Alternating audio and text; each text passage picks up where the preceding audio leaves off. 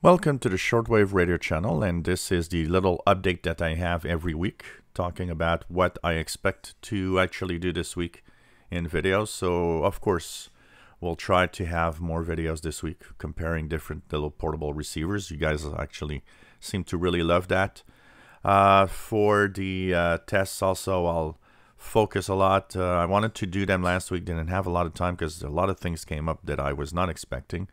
But this week I have time, so we will be doing a lot of little beginner videos of how I tune around, how I find signals. I think it's something that a lot of people will find interesting, especially when they started a hobby.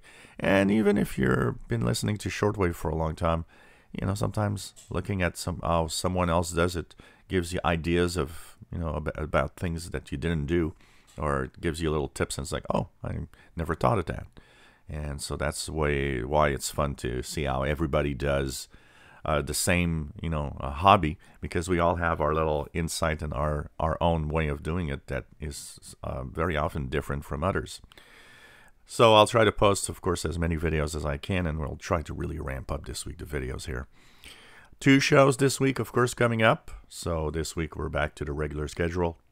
Wednesday at 7 p.m. Eastern, 0 hours Universal Time. That's technically UT Thursday. And Saturday at 3 p.m. Eastern, 20 hours Universal Time.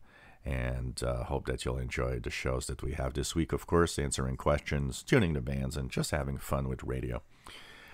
So hope that you enjoy the week of videos. And before we leave, of course, a lot of talk of 17790, where there was that number station, that broadcast. It just ended 5 minutes ago. This was a publicity stunt for a game a game that is Call of Duty, made by Microsoft. What happens is that they are actually, there's apparently some special packages of Call of Duty that come with shortwave radios, Texan PL 880.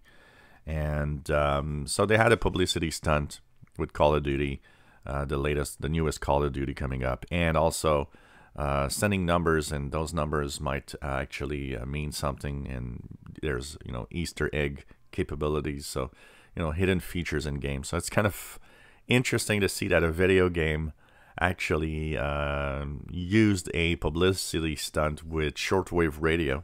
I think that's kind of cool.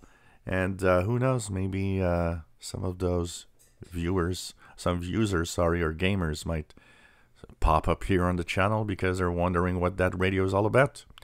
If you enjoy our videos, please subscribe, give us thumbs up, and hope you enjoy the content that we post this week.